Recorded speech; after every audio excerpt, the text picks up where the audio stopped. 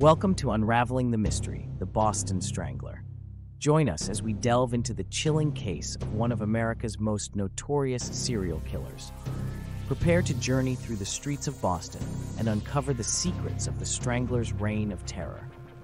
In the early 1960s, the city of Boston was gripped by fear as a series of brutal murders rocked the community. The perpetrator, known as the Boston Strangler, struck fear into the hearts of residents as he targeted women in their own homes. The Boston Strangler's victims were women of varying ages and backgrounds, united by the horrific circumstances of their deaths. Their tragic stories serve as a reminder of the human toll of the Strangler's rampage. The Boston Strangler's modus operandi was consistent across his crimes. He gained entry into the homes of his victims by posing as a maintenance worker or utility serviceman, then proceeded to strangle them with articles of clothing. Law enforcement agencies launched a massive investigation into the Boston Strangler case, but the killer remained elusive. Despite numerous leads and suspects, the true identity of the Strangler remained a mystery. The Boston Strangler's reign of terror sent shockwaves through the community, with women taking precautions to protect themselves from becoming his next victims. Fear gripped the city as residents lived in constant fear of the Strangler's next move. The Boston Strangler case garnered widespread media attention, with newspapers and television stations providing round-the-clock coverage of the investigation. The relentless media scrutiny only served to intensify public fear and fascination with the case. After years of investigation, a breakthrough finally came in 1964, when Albert DeSalvo confessed to being the Boston Strangler. His admission brought a sense of relief to the community, but questions remained about his true culpability.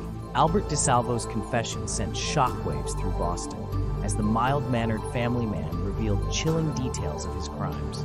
However, doubts persisted about the veracity of his confession, leading to continued debate and speculation. Despite his confession, Albert DeSalvo was never convicted of the Boston Strangler murders.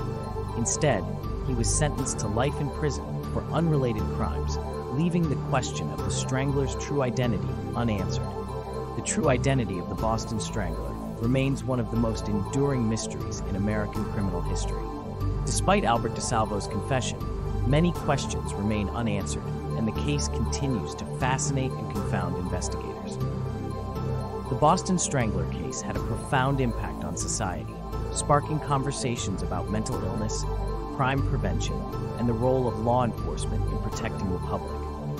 The scars left by the Strangler's crimes are still felt in Boston and beyond. The legacy of fear left by the Boston Strangler lingers to this day, with residents of Boston and beyond remembering the victims and the trauma inflicted by the Strangler's reign of terror. The Boston Strangler case serves as a reminder of the importance of vigilant law enforcement, community awareness, and support for victims of violent crime. It also highlights the need for ongoing efforts to prevent and address violence against women.